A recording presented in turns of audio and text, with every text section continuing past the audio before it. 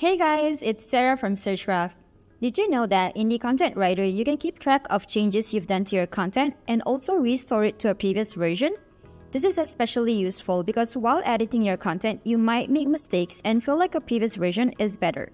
So this is when you can easily recover a previous version without having to manually undo or redo your edits. In this video, I'll show how to view your content revision history and name and restore older versions of your document. Let's get into it. So first, of course, you want to open the document that you're working on. And to view your version history, just click on this history button here. And you'll see the full history on the right-hand side here. So you can click on specific dates to see the changes you've done to your content.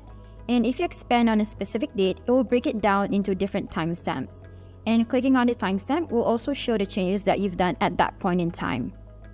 Now, for example, the red parts are parts you've removed from your content, and the blue parts are new parts you've added. And for easier reference, you can name each version of your content, like so. And to restore a previous version, just click on this button here and click Restore this version.